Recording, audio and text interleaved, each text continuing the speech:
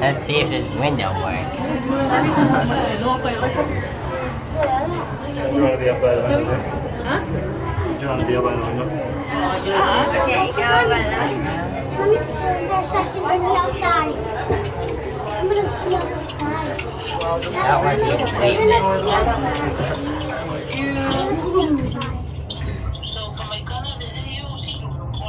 Welcome aboard the elevator. We're going to be traveling up at 10 miles an hour for approximately 41 seconds up to the observation deck, where you'll be up at a height of 520 feet out of the Space Needle's total height of 605 feet. That's 184 meters or 60 stories. The Space Needle was built back in 1962 to be the centerpiece for the World's Fair that year, which was held all below and around us on what's now the Seattle Center.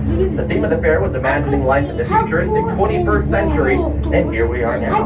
Up top, there will be 2 levels, indoor and outdoor observation decks, as well as a cafe. Head down the big staircase, you'll find the loop with the glass floor, and that's where you'll exit from. Have a great time up top. Okay, this topic is so weird.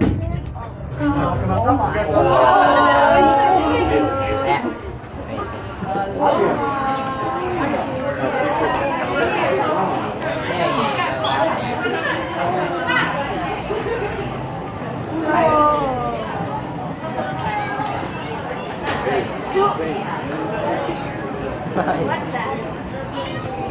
Oh, that's cool. Is it inside?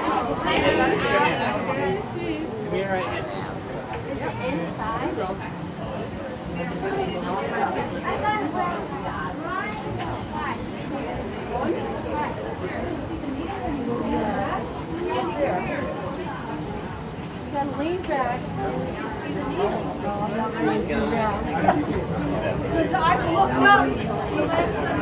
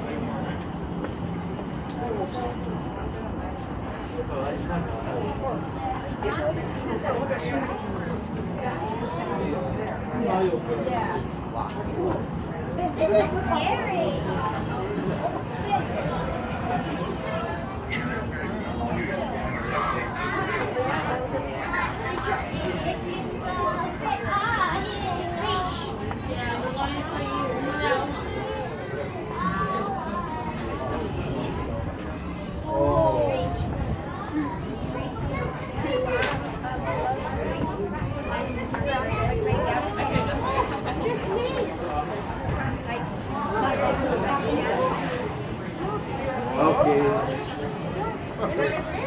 Oh, there's a glass door down there.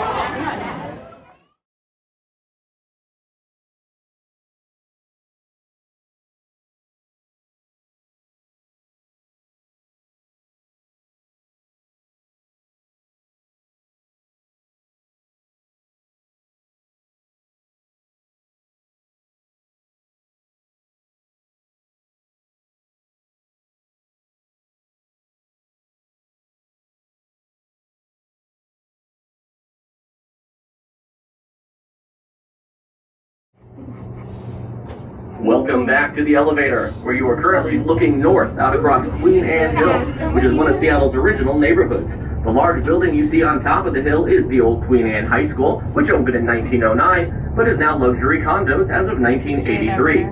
To the right of Queen Anne Hill, you can see freshwater Lake Union that connects out from Lake Washington to the east and Puget Sound to the west.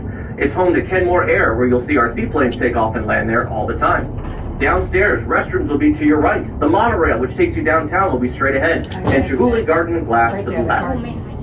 Hi everybody, and thank you for visiting.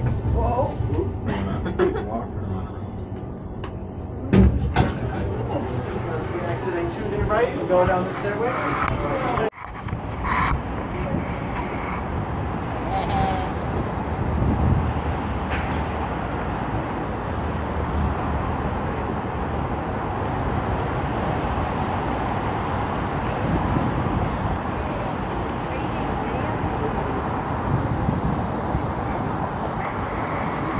big